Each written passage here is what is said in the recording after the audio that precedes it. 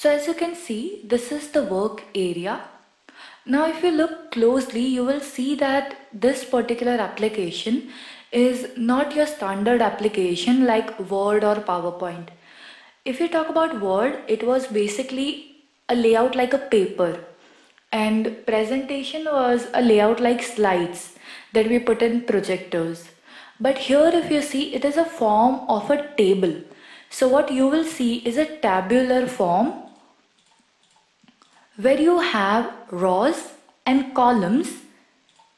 As you can see, these are rows starting from number 1, and columns are starting from alphabet A going up to Z and then AAAB in that sequence. Now you will see that whenever each row and column is intersecting, a tiny box is created. This box is called cell. And within this cell, we will be putting each individual detail. How to do it, we'll learn later. Now here on the ribbon, which is our menu for using this application. That means anything that you need to do additionally, then rather just putting the data, we will be doing from here. Now as you can see, this ribbon is also divided into certain parts. Like you will see, this is the title bar, and here you will see various options.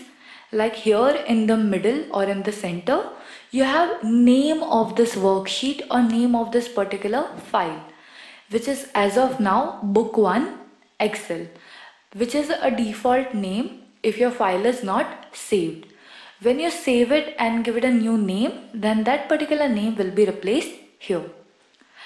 Then on the left hand side, just like any other Microsoft application, we have a quick access toolbar, which has option that you might need to use again and again. So they are placed here so you can quickly access them. Then on the right hand side, we have 4 options: to minimize, maximize, close, and this button, which is for various display options for this ribbon or for this menu. Now as you can see, when I click on it, there are 3 options. One is auto hide ribbon, which is like this. You'll get full screen of work area, and only when you move your mouse pointer to the top, you will get the ribbon, and you can click on the ribbon and then it will expand. Then second is show tabs, which will only show submenu or the tabs. Now these tabs are part of the ribbon which contains options that are of similar functionality. As you can read the name of these tabs: home, insert, page layout. So the home tab will have all the basic functions.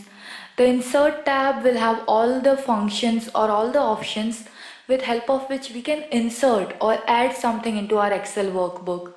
Then same way, formulas will have all the formulas that you can use in Excel workbook.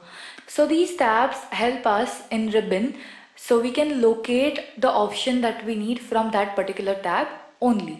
So you can have this kind of look, or you can have this kind of look, which is also the default look, which is show tabs and commands. That means not only tabs, but the expanded commands or expanded menu of each tab will also be displayed. That is, if you see, when I'm on home, you will see I have a list of menu. When you go on insert, it changes. When you go on formulas, it changes. So when you're on home, you will see that even these commands or these options are separated or divided into some vertical sections, as you can see here, these lines. So cause of these section, we make it a group. Like here you can see, this is a group, this is a group, this particular is a group, and each group has a name. As you can read here, font, alignment, number, cells, editing, etc. So if you want to find or locate any particular command, it is very easy. You go on a ribbon, you go to a tab and then you go to particular group. The reason why structure of ribbon is given like this is so that you do not have problem to locate any feature, and all the commands or option that has similar functionality are placed together. Like as you can see here, in the cells group, we will have only options or command which works on cell. So if you want to do anything, you'll come directly to this group and nowhere else. Then on the status bar, we have status of the application like zoom windows, different reading modes. And here, which is more important, is as you can read sheet 1. And here there is a plus sign. When you click on it, you'll go on sheet 2. Now how on Microsoft Word you had different pages and you had page 1, page 2, and then slides you had slide 1, slide 2. It is not exactly like that, but it is somewhat similar. I will explain you how. Here you will create a worksheet 1 where within this workbook you will create some data. Like for example, your monthly tracker or your activity tracker for the month of July. Then let's say in sheet 2 you create your activity tracker for the month of August. So within one application you can maintain data either weekly or monthly or whatever is your preferred duration.